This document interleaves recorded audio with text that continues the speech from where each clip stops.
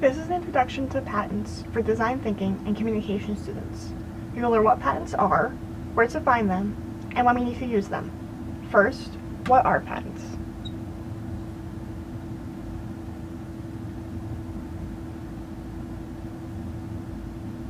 Patents are documents that inventors write when they make a new product so that no one can take credit for their idea.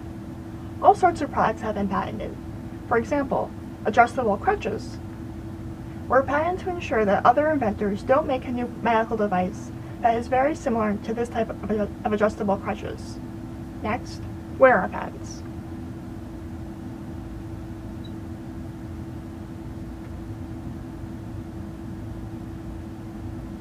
I can search for patents using the resources on the Patents, Standards, and Safety tab of the Design Thinking and Communication Research Guide. 3 databases that contain patents are InnovationQ+,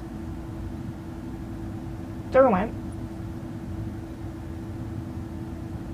and the U.S. Patent Database.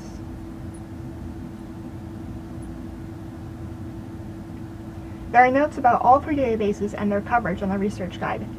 Lastly, why would I use patents for my design thinking and communication project?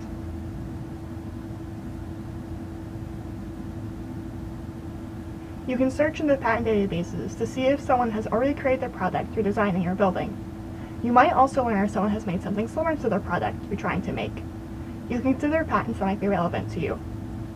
For example, a recent design thinking and communication project was building an attachment to encourage stroke patients to take higher steps when walking on a treadmill.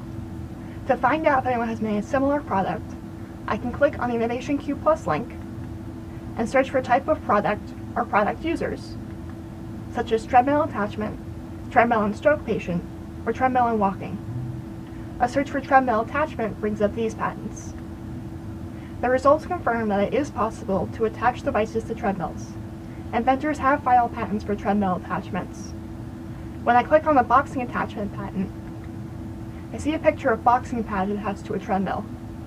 A new search for treadmill and stroke patient brings up these patents.